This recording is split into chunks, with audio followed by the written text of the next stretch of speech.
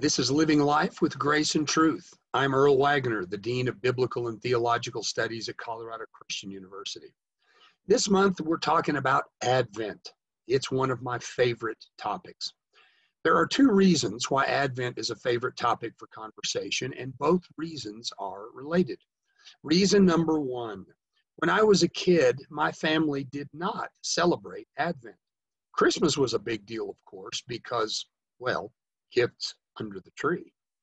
Beginning the week after Thanksgiving, we began the big, fun, exciting ramp up to decorating and holiday food and the Christmas tree and, well, gifts under the tree.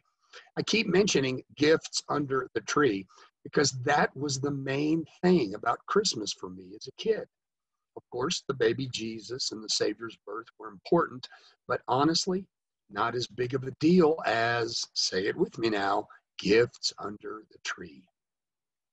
As warm as those childhood memories are for me now, I'm blessed as an adult to be rescued by Advent from all of that focus strictly on gifts.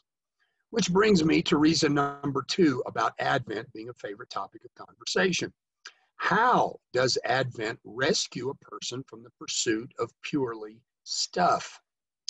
Well, practicing the church's tradition of Advent forces a person to slow down, to consider the real meaning of Christmas in a measured, intentional, progressive way, day after day, over the course of 27 days. That's how long Advent is this year.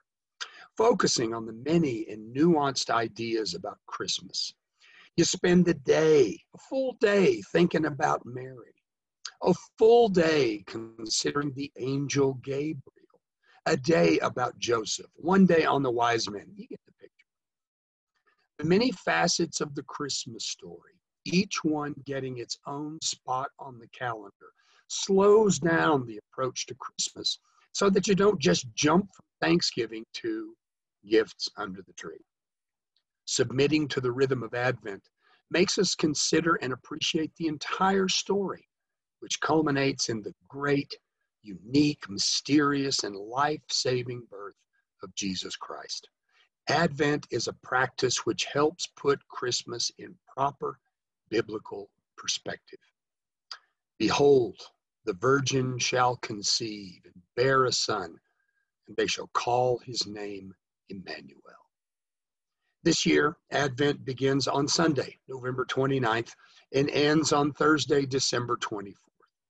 We hope that during this season you are reflective, prayerful, perhaps even repentant, and that you slow down the holiday to the speed of Advent.